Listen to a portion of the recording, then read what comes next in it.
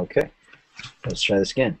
I'm Nate Riggs with NateRiggs.com, and I'm here with Chad Whitman of EdgeRank Checker. Thanks for joining me today, Chad. Yeah, not a problem.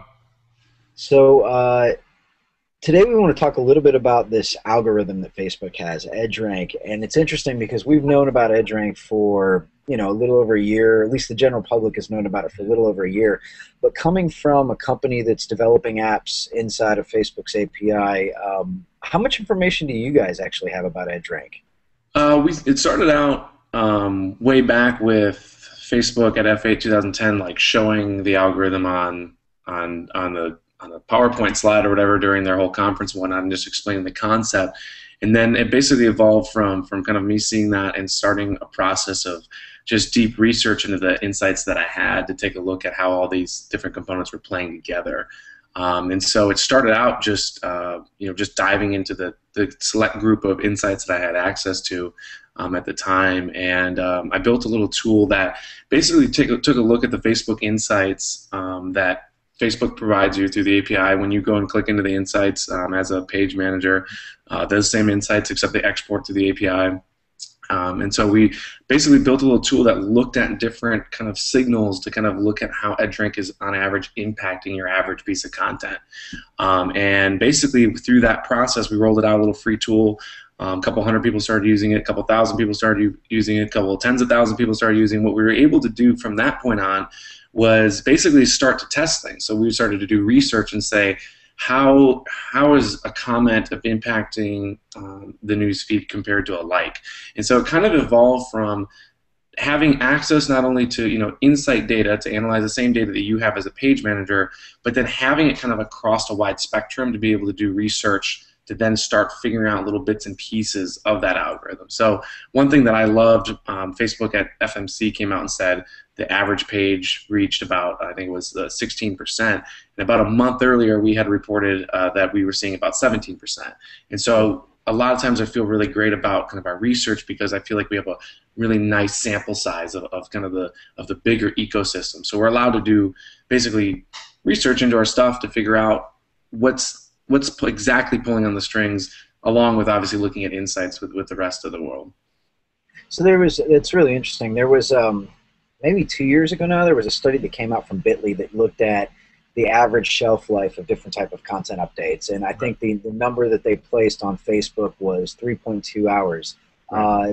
Truth or false? True or false? We did a study probably 6 months ago, and we found our number was 3 hours. So I would say that sounds in line with exactly what we're seeing.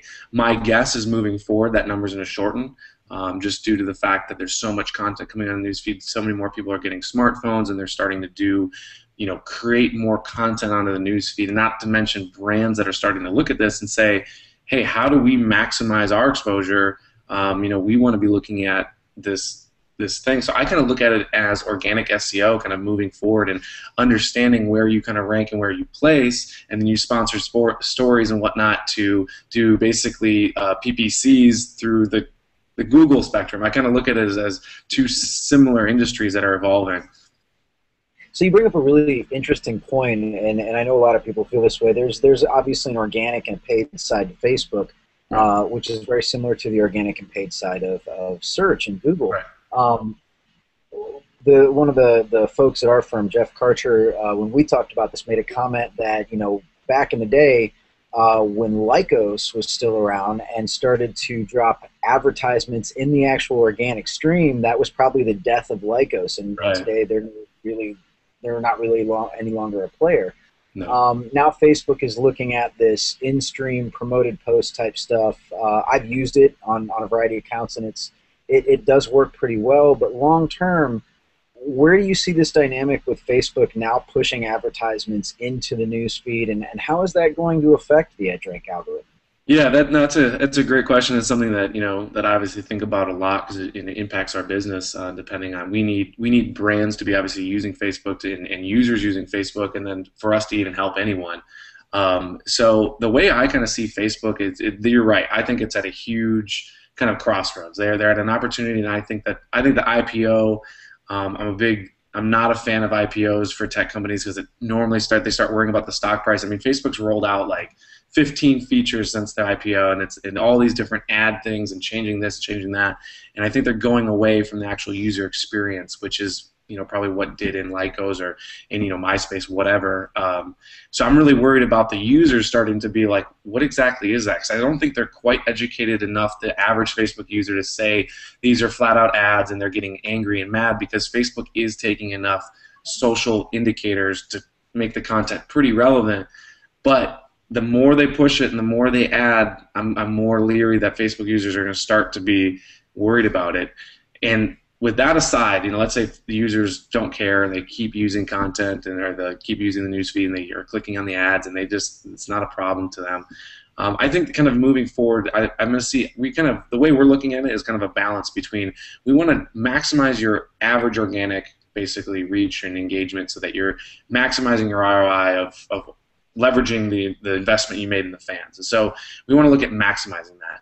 But I think Facebook's going to kind of push that paid media kind of subtly to say, hey, if you really want to go crazy or you really want to do this or that, use paid to amplify, and then use kind of viral to take it even further. So when I say that, the reason that I note that we're kind of looking at, if you look at like how impressions are broken down in the API, they're passing organic and then paid and then viral. And so I think from Facebook's perspective, they really want to use when the way we're going to look at it is use organic and to know what needs to be paid, and then apply paid media to the things that are growing organically, then to hopefully increase the virality, which will then re-increase your organic. And so that's the path I see Facebook kind of taking with it, and that's the path that we're going to try to help our customers on identifying those opportunities of, first of all, maximizing organic all the time, and then, hey, this is an opportunity to apply paid so you can maximize virality as well, and back again in that circle that we all know about. Very interesting. So another thing that I thought was interesting in the past couple months, or at least the past year, we've seen, Pinterest is born and suddenly everybody's all about the visual web. Facebook releases timeline. You can even go on LinkedIn and see how they've changed their layout to have this bottomless scrolling, as I like to call it. Whereas the organic results, you could scroll down on Google and then you had to click to the next page. Right. With the implementation of this kind of bottomless scrolling, does that really affect where your content gets placed in the stream, or are you seeing in terms of like user behavior that people just have a propensity to keep scrolling down, and how does that affect how brands are marketing on something like Facebook? Yeah, I think there was something really interesting at the last F8 that Facebook did. They talked about how they really, when they combined the two news feeds, that you remember the top news feed and the most recent news feed, and then now you kind of had that hybrid news feed, and then they changed their mind and then added a little filter again that there's a most recent and then anyways, they talked about the concept of that new hybrid newsfeed and what they were trying to accomplish, and they talked about how they wanted the newsfeed to be kind of like a newspaper for each user depending on their browsing habits. And so they talked about the person who checks Facebook once a week, how they want to log into the newsfeed and only see the big events, the big things that are very important to them, and kind of get rid of the rest. If they have someone logging in every 30 minutes, they basically want to show you everything as it comes in. And I think that philosophy is interesting because it gives you an idea of kind of what Facebook's thinking on how their behavior, user behavior, and what they want to do with that behavior. So when you talk about scrolling down, I feel like the users that are using Facebook very frequently, every 30 minutes, every hour, they're probably going to be less likely to scroll because they've already been there 30 minutes ago. And so they're kind of scrolling by refreshing, if that makes any sense. And so it's kind of an interesting content. So the way that I think Facebook kind of looks at that and how I'd recommend a brand is like, you need to understand how frequently your users are basically consuming Facebook. Because if you have, let's say you had like a Mountain Dew type account and everyone's 14 and they're always checking their newsfeed, you can probably get away with posting a very aggressive high post frequency strategy that's really pushing a lot of content, because a lot of your users are basically in a most recent type environment because they're always checking that feed. So it's basically now more like a Twitter feed to them. Whereas if you have a probably from a mobile device as well. Yeah, exactly. And if you have an audience that's maybe older and checking, very kind of infrequently, you really need to focus on really finding the right piece of content and really nail the timing and bring back that post frequency. And so I see it as kind of I don't know how much of it is actually the scrolling part of it, but the of how often they're coming and engaging with it and kind of consuming the content is interesting to me. And Facebook's going to continue to to push this stuff forward and whatnot.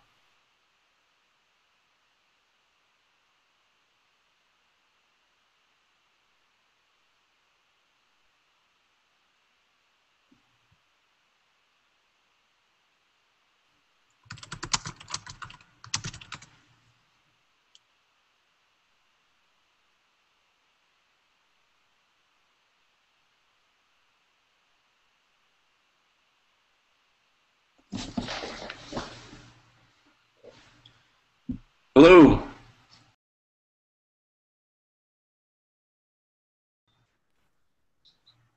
And we're back. All right. Okay, so not only did the wonders of Google come back on, but I think we recorded that entire dead spot. So I apologize about that. Where we left off, we were talking a little bit about how brands can leverage the opportunity to stream, and I think you bring up a really interesting point in that it really does depend on how often the user is checking Facebook. And that's, with everything I'm hearing about Facebook's really like push towards mobile, and given the mobile apps right now are terrible, just go out and come out and say that. Yeah, absolutely. But that's interesting because suddenly content disappears on the fold much more often. Right. So that brings up the question of timing. I know one of the things that EdgeRank Checker does, and I actually used this when I was at Bob Evans, was to really determine when, in terms of your page activity, when are people visiting the page, when are people checking that content. Can you explain to me a little bit about how you guys approach figuring out what times people are engaged with Facebook content? Yeah, it's really interesting because you want to find out basically when these people are consuming the content, and our whole angle, is we want to make sure that you're pushing out your best content when they're online. One analogy I use is like maybe like a commuting, or like we actually had we were managing kind of a phishing site, and they had all of their content consumption before work and after work. So they were either, there was maybe more of a blue collar thing and they couldn't check Facebook at work, and they consumed all that content before and after. And without taking a step back to analyze that, they might have an ad agency running that content and just publish at 10 a.m. every morning, and no one's online and consuming that content. So it's so incredibly important to understand that. What we try to do is we actually take, for every single one of our customers, for every single one of our pages, we look at every single post every single hour, and we keep hitting the API and wanting to understand what's gone on in that past hour. And that's something that a lot of the analytic companies aren't particularly doing because it's very taxing on your resources. From the API development perspective, it's above and beyond the way Facebook anticipates analytical companies accessing their data. So we're actually go in there every hour, and we want to take a look at what's happened over the past hour. And so we start analyzing that content in that data stream to say, hey, we're seeing a lot of engagement happening at this time of day. Let's really push content that way and test it out. And then our recommendation section adapts depending on how those tests go. But we really want to push and optimize for engagement, because basically the more engagement you can get with your content, that basically makes an assumption that you're getting the proper timing. And then if you're building the engagement, you're going to hopefully build your affinity with those users, which hopefully will give you higher edge rank for your future objects when you publish out the content with the right timing.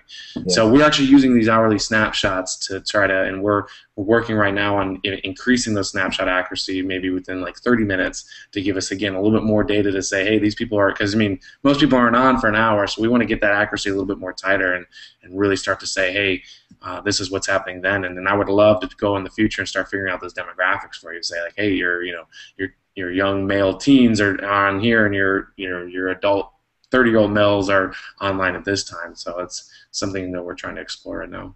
So is auto publishing then on the roadmap for you guys in terms of that type of quote unquote social performance software? It's one of those things where one thing that it's something that I debate about with the future of our company, but the one thing that I thought was really interesting was the Facebook announcing that they were going to do the targeting, the post targeting. I'm assuming you've heard a little bit about that, or what they're trying to do. Yeah. Apparently hasn't rolled out fully yet, and I'm really curious to see how Facebook kind of approaches that. I wrote a little piece about how I would recommend basically Dove Chocolate publishing content on Valentine's Day, and I said, imagine being able to publish that same piece of content, let's say to single women in the morning, to say, buy some chocolate today, it's a great day, blah blah blah.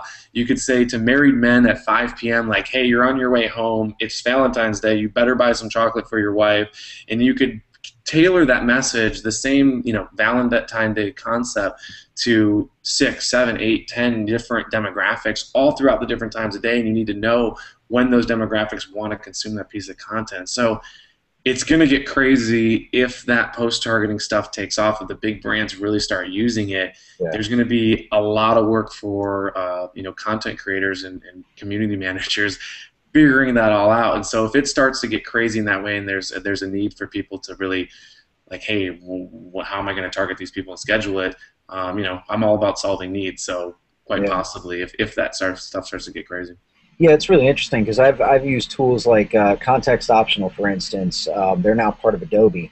But they got that granular with being able to geolocate. So you could publish certain updates to certain zip codes, but it never got as far down as proximity. But the move to isolating those posted demographic information suddenly makes Facebook a very valuable tool, because every business out there today has 2 or 3 audiences that they're targeting versus just that one general blanket. And that was always the one knock that, whenever I talked about, they would say, a lot of big brands would ask us, hey, should we have one big global brand or should we break it all down? And one example I always used was Nike. Nike just acquires fans by the fact that you could be into cross-country running, you could be into tennis, you could be into their basketball, you could just like their logo. And so when Nike, the global brand, says something, the odds of if many people enjoying that piece of content, if they do something about the NBA, and you have a segment that only cares about the NFL, they're not going to engage with that piece of content. So the huge brands like that normally struggle mightily with reach and things of that nature. But with this opportunity, they basically are able to maybe start to recoup that. And what they did to kind of combat that was they had a Nike football page, a Nike basketball, Nike tennis, Nike running, Nike everything, to make sure that they had the right kind of fan acquisition models for each brand. But the other brands won't necessarily have to do that work if they could target right through in that specific page. Yeah, I can't imagine what it was like to be a brand manager at Nike. Something that's that spread out. Right, and so many different. I mean, you have some people, they only want promotions. They could care less about a new photo shoot with Derrick Rose or something, and it's like, how do you appease all these people? Excellent. Well, hey, where can people find you?